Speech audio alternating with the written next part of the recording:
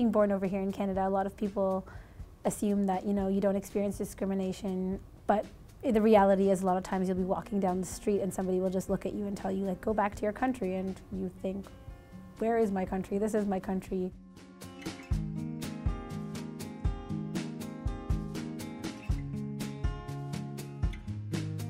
Muslimah Project explore the key issues that we recognized after being in this field for several years. That is mostly about Islamophobia, racialized discrimination, and xenophobia directed toward Muslim women.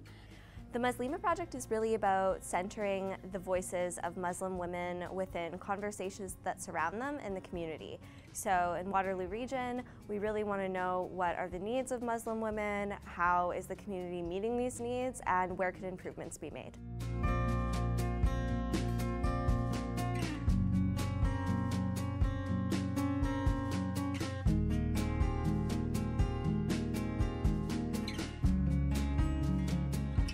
Especially in a region with the influx of newcomers and folks from Toronto even who are relocating to a more affordable area like KW, it's really important for Kitchener-Waterloo to be aware of some of the needs of local residents and also communities that are long-standing communities. It's important to build programming and supports and services that really cater to the diverse needs of citizens.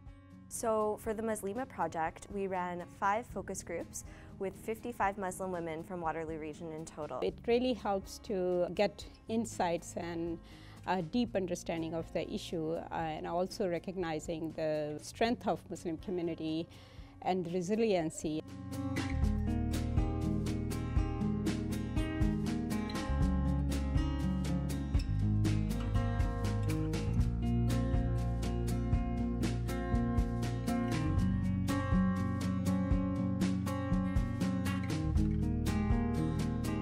There are layers, like, first of all, you're a woman. Second of all, you might be a woman in a scarf. Third of all, you might be a colored woman in a scarf. And then add an accent on top of that, like. There is so much we have to talk to the larger community also, to tell them about our religion, about the good things, and there are so many stereotypes they don't know. In the long run, we hope to achieve a more inclusive Waterloo region where everyone experiences belonging and where things like discrimination aren't such a barrier to people's well-being, mental health, and feelings of belonging.